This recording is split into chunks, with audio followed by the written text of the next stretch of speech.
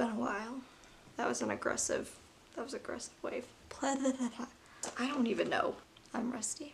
1, 2, 3, clap. Hey everyone, I'm Geneva and I am not your average oddity. I am your still recovering from COVID-19 oddity. I want to make a separate video detailing kind of my experience, but I figured I can't like do my first video back in a couple weeks without actually explaining a little bit of why I was gone.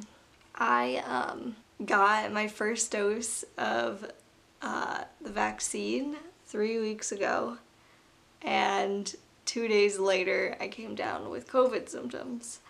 And for the last 3 weeks, when you're seeing this, it'll have been a 4th week, I have been knocked down and working my way back up again. The first week, the first 7 to 10 days, I was basically bedridden. I went to the ER once, but thankfully didn't need to be admitted. Cats. Can't live with them, can't live without them. As I was saying, now since that 7 to 10 day mark, I've been working on rebuilding my strength because extreme fatigue was one of the worst symptoms. So my cats are wrestling in the background, so that's fun. I have no toy to distract them with. Ah! Here, Duck, ready? Okay, that should do. I've been trying to rebuild my strength. That's why I'm not really as cheery as usual or as animated. It's gonna take a long time, but I need to get back to doing some of the things that I enjoy. So today we are going to rate my board games. I love board games. I have no one to play them with right now, les sad.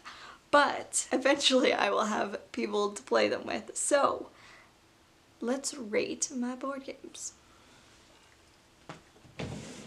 They're all right behind me. I don't have as many as I'd like. I like way more board games than I own. We're gonna go with Uno first because it's on top. Uno.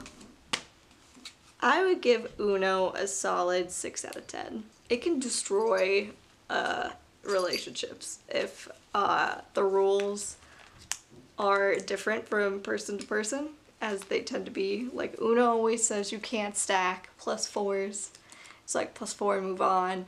But like that, when you do the +4 stack, it's so much more evil and fun and you feel better about it. And when it happens to you, it sucks, but like you know you deserved it because you probably deserved it. I give it a 6 out of 10. I do love Uno though.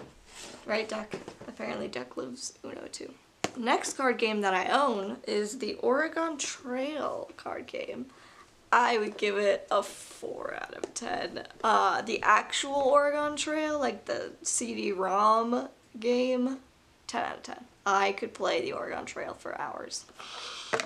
How to describe it? You have calamity cards, so like you have cholera and then you have to like get medicine or you die of cholera. And then there's the trail cards that say like you've reached town or it looks like this, and everyone has trail cards and you lay them out basically in a line and you have to connect them to get along the Oregon Trail, and you'll stop at forts and eventually you'll get to your destination. I just don't know that the card game is executed that well, but nostalgia has bumped it up to a 4. The Game of Life. It's a 10, as Deanna would say on TikTok, it's a 10 out of 10. I love the Game of Life so much. I love the spinny thing. I like that you can like go to college and then have a family and like buy huge houses and have cool jobs. Like you could be like a spy. No, I don't think you can be a spy, but like you could be so many fun things. Like I will play this by myself. It's not sad. It's not sad. It's fun, okay? I will play by myself just to see the outcomes. It's like playing The Sims, but in board game fashion. I like the Game of Life. It's a 10 out of 10.